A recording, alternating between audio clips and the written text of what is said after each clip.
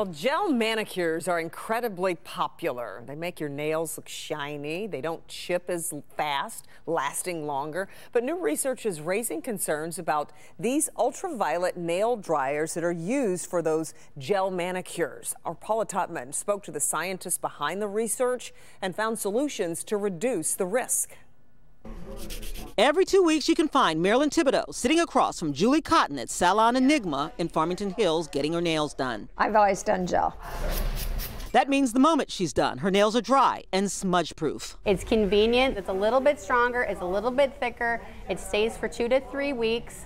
It doesn't chip. You can go right outside with a pair of gloves on. And then as soon as I put the base coat on, then we're going to get the light. Both are aware of the study recently released by researchers at the University of California, San Diego, that indicates those UV lights in those nail dryers needed to harden and cure that gel polish, kill cells, and alter cell DNA.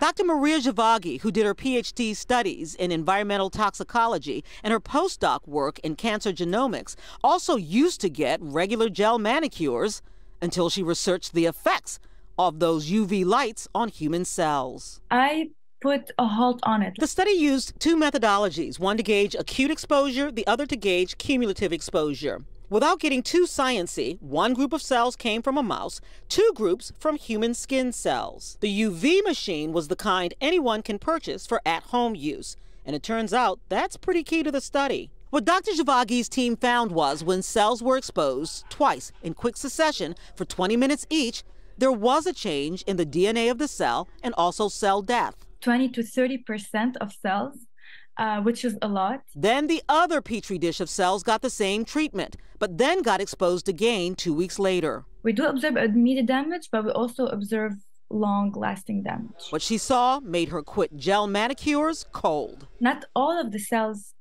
die. Some of them die, but the remaining stay alive, and these can divide and then get mutations, and then this mutation attacks one of your important genes.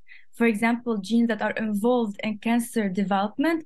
This cell can become a cancer cell. But here's the thing. The research was done on mammal cells, and now Dr. Javagi says studies must be done on real people to truly gauge how dangerous these exposures could be.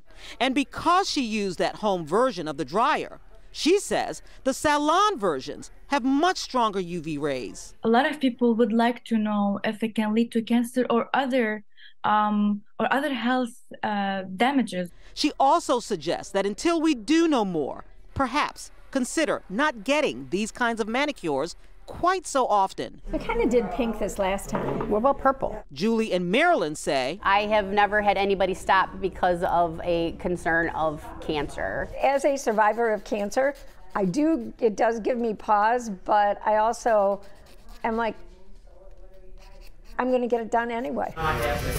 Because I like it. I like how it makes me look a little bit more polished. However, Earlene Hall, who was sporting a pretty nice manicure herself, says, I'm concerned about that, very concerned. Don't know what I'm going to do. I hope I don't have to come down to making a decision on having it or not having it.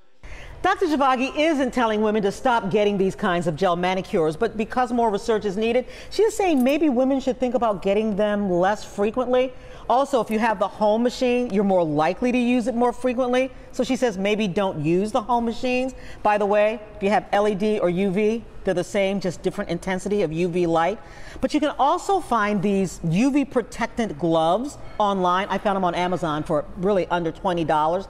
They help protect your hands, but also SPF sunscreen between 30 and 50. She says that could help.